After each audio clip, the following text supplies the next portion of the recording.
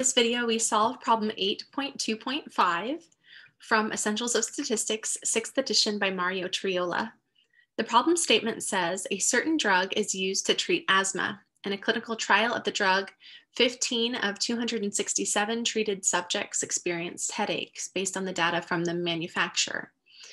The accompanying calculator display shows results from the test of a claim that less than 10% of treated subjects experienced headaches. Use the normal distribution as an approximation to the binomial distribution, and assume a 0.05 significance level to complete parts A through E below. Now, this is a pretty simple homework problem, but answering these questions requires that you can make sense of this little square on the right.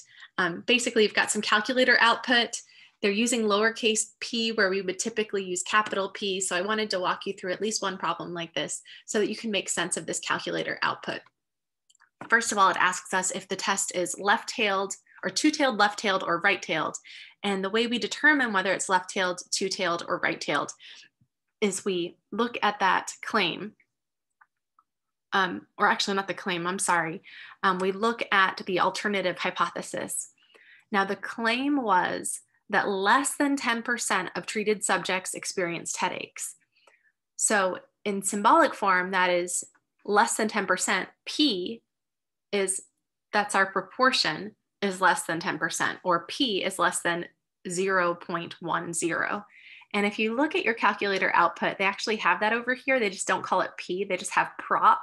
So prop for proportion.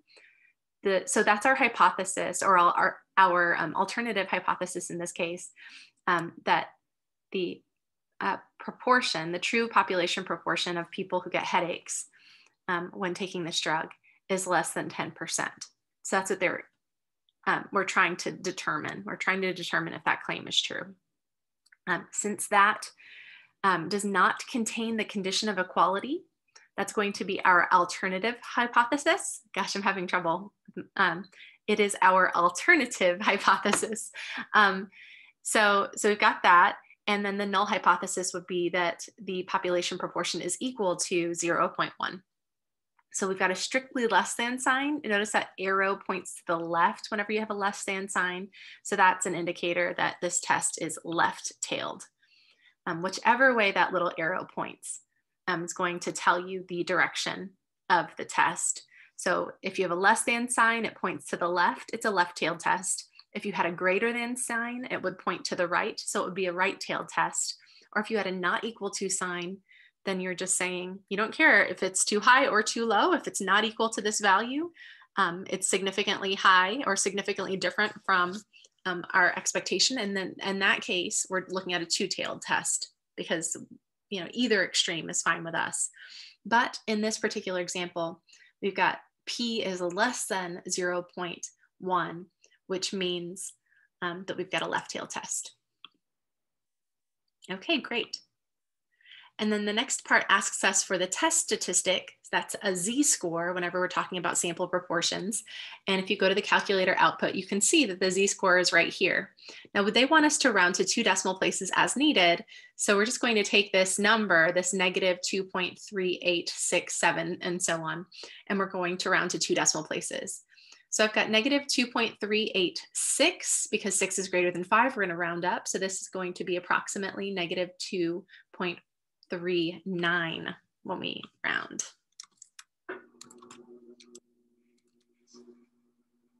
There we go.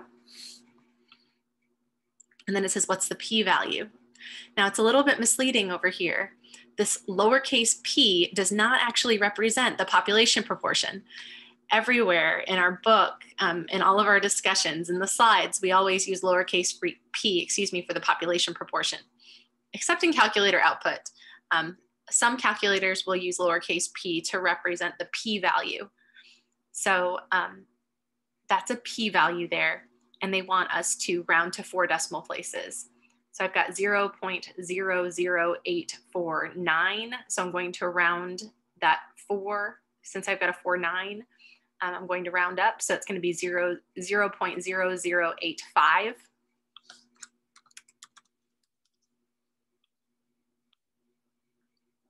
Okay, great. And then they ask us for the null hypothesis, and what do we conclude about it? Well, our null hypothesis is going to look exactly like that claim, which is right here. P is less than 0.1, but instead of having a less than sign, you're going to have an equals sign. So we'll have P is equal to 0.1. And notice that that's the only one with an equals sign on our list. So it's got to be it. And then in the last question, we're asked whether we decide to reject the null hypothesis. Now remember how we do that? We look at that p-value, which is the probability of getting a test statistic as extreme as ours or more extreme than ours. So our p-value turns out to be 0.0085. So that's a probability, of 0 or 0.85%. It's less than 1% probability that we would have a test statistic that is that extreme, given that the null hypothesis is true. So we're going to say that's very rare, but it's actually happening. So maybe it's actually not that rare, and the assumption that led to us assuming that it was very rare must be false. So we're going to throw out the null hypothesis, which means we're rejecting the null hypothesis. And again, it's because that p-value, that probability, is very small.